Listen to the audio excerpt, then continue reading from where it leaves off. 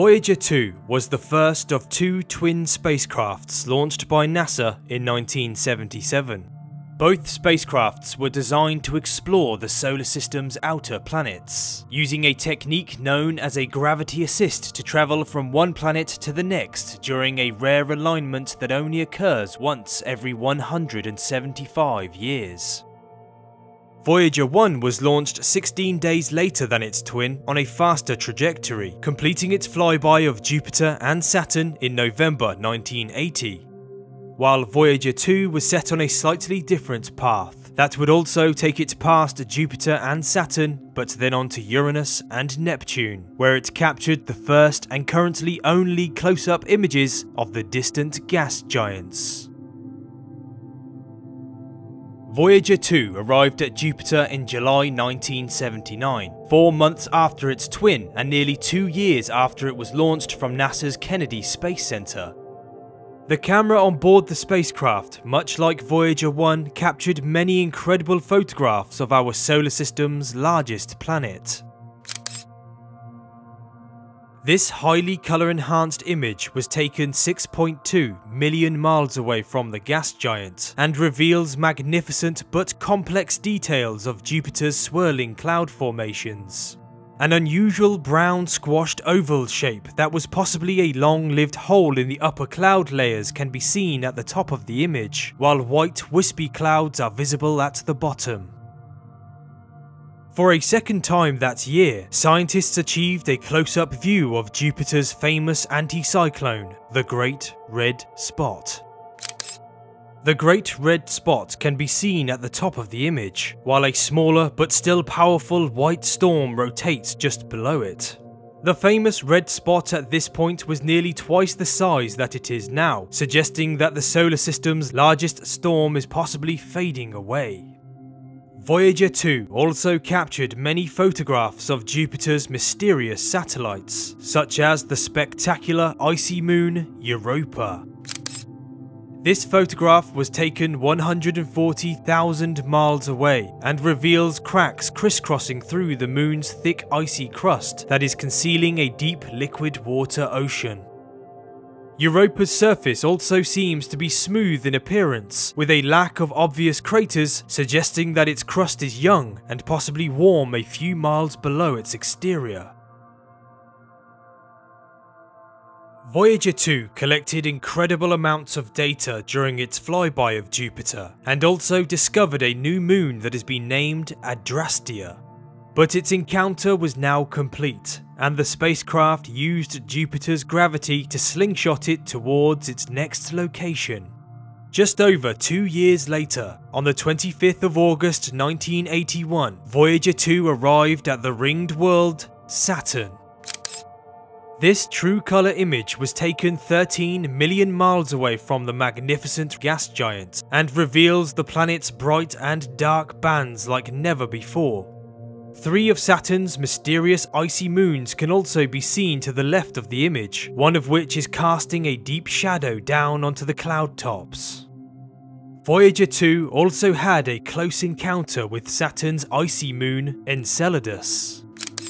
The detailed image was captured when the spacecraft was 67,700 miles away from the moon, and reveals a surface scattered with different features, ranging from old, heavily cratered areas to young, smooth plains. Voyager 2 was the third spacecraft ever to fly past Saturn, capturing hundreds of images of the planet, its moons, and its ring systems. But once its encounter with the gas world was complete, the spacecraft continued on to the next distant world, one that had never been visited before. In January 1986, nearly 4.5 years after its Saturn flyby, Voyager 2 finally made its closest approach to Uranus. This true colour image was taken 5.7 million miles away from the planet, and although the photograph doesn't expose many of Uranus's cloud features, it does reveal its blush blue colour that is a result of methane clouds in its atmosphere. Voyager 2 also discovered rings around Uranus, and that the planet is tilted by 98 degrees, meaning that it essentially spins on its side. The spacecraft also captured images of 11 new satellites, one of which was Uranus's innermost moon, Miranda. The high-resolution image shows Miranda's bizarre terrain that is made up of huge canyons, some that are estimated to be more than 12 miles deep. Its surface seems almost jumbled up, as though it was pushed together and then broken apart several times. One theory suggests that Miranda may well be the collection of leftover debris that resulted from an ancient catastrophic event. More than 3.5 years after the Uranus encounter, Voyager 2 had only one last world to explore in order to achieve its grand tour of the solar system's outer planets. And on the 25th of August 1989, the distant spacecraft arrived at Neptune. This close-up image shows Neptune's unique bright blue colour, along with high-altitude white clouds that are casting shadows down onto the ice giant's lower cloud decks.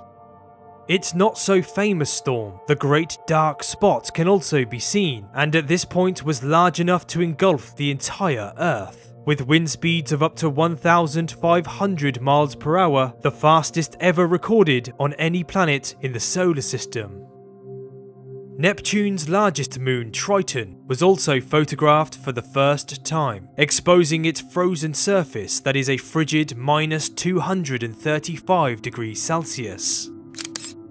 The colour mosaic image reveals the moon's strange terrain of icy ridges and smooth plains, with a few impact craters scattered across its exterior. Voyager 2 also discovered 6 new moons and Neptune's faint ring system during its historic flyby. But this distant, mysterious moon was the last solid object that the incredible spacecraft would visit after its amazing grand tour of the outer planets. Nearly 18 years after its encounter with Neptune and its moons, Voyager 2 crossed the termination shock into a turbulent area known as the heliosheath, a region where solar wind abruptly slows down and heats up as it encounters interstellar wind.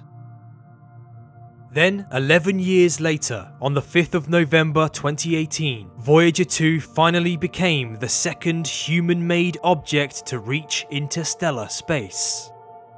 The spacecraft is expected to continue operating at least one instrument up until 2025. Then, it will slowly shut down, becoming unable to communicate with Earth. In around 40,000 years from now, Voyager 2 will come within 1.7 light years of a distant star named Ross 248 in the constellation of Andromeda, where it will continue to drift through the darkness of space as a reminder of an ancient civilization that dared to explore their solar system and beyond.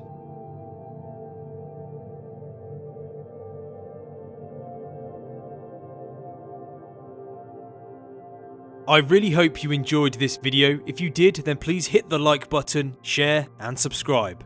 If you would like to help support my channel, then please head on down to the description where you can find a link to my Patreon page. Thank you so much for watching, and I'll see you next time.